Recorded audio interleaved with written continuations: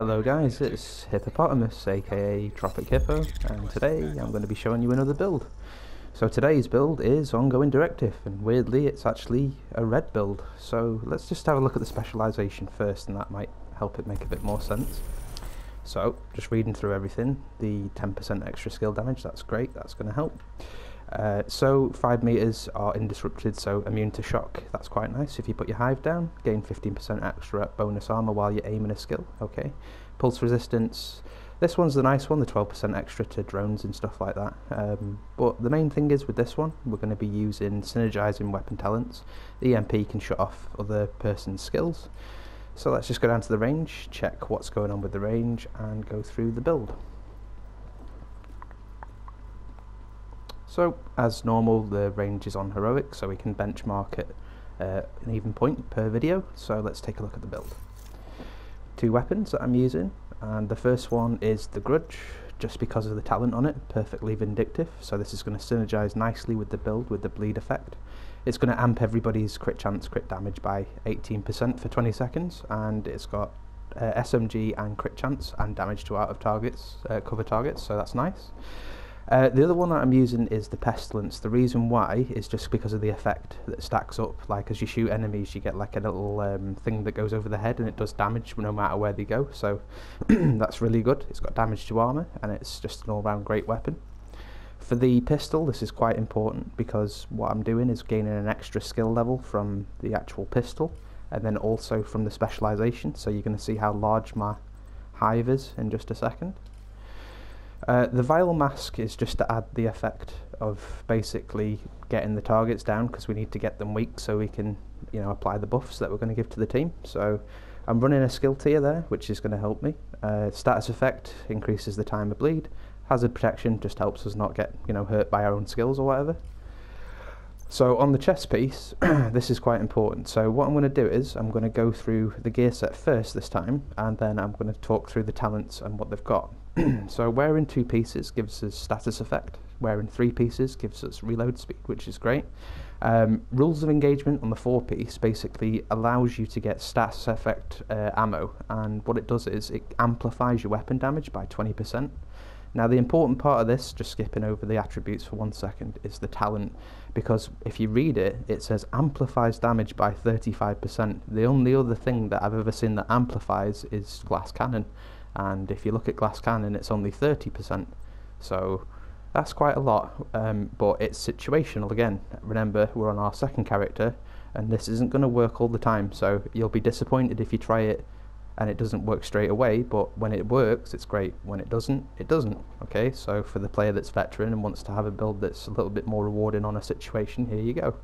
So, as always, we're looking for the trifactor in damage, which is weapon damage, and crit chance. So, you know, I've gone for crit damage based on the mod because that's the highest I can roll, and then crit chance plugged in because, you know, it's the second best amount that I can get.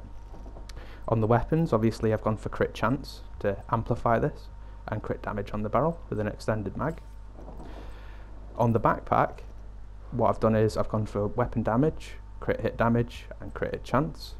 And also, a lot of people say that this talent isn't very good, but in this certain particular instance, where in the full gear set, the trauma specialist is good because it allows you a little bit more time to proc talents. So when you're using the SMG, it'll give you that little window extra of time to get the talent off. So we've got crit damage and crit chance with a crit chance mod, and this is the glove that's been widely contested by other people. The glove, yes, although it does give you lower than golden gear, the glove gives you SMG damage, which synergizes nicely with the Grudge, which is going to give the team a nice little buff and also improve the Pestilence. So it is situationally good, but you have to sort of use weapons in a certain way, and we'll talk about this in a minute when we get into the range. And the knee pads are just weapon damage and crit hit damage. Okay, so moving into the range, let's have a look. So, starting off, what do we do? We're going to always start off with our pistol. Why? Because it's that extra skill tier. So, if we compare sizes, so always start with the extra charge. Okay, let's move over to a group and see what we can do. Throwing it out, we can just chuck that out there.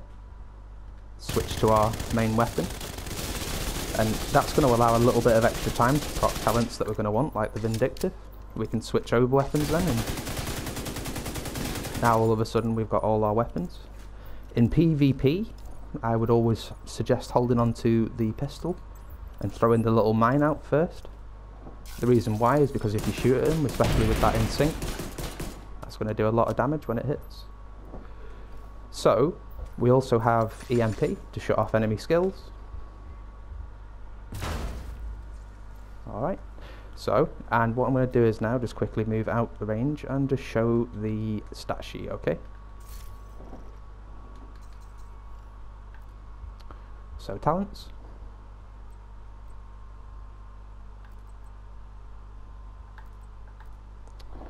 Looking at the weapon sheet, so importantly 60 crit chance, 98 crit damage, you know, not so great, but okay, we have ways of getting extra damage.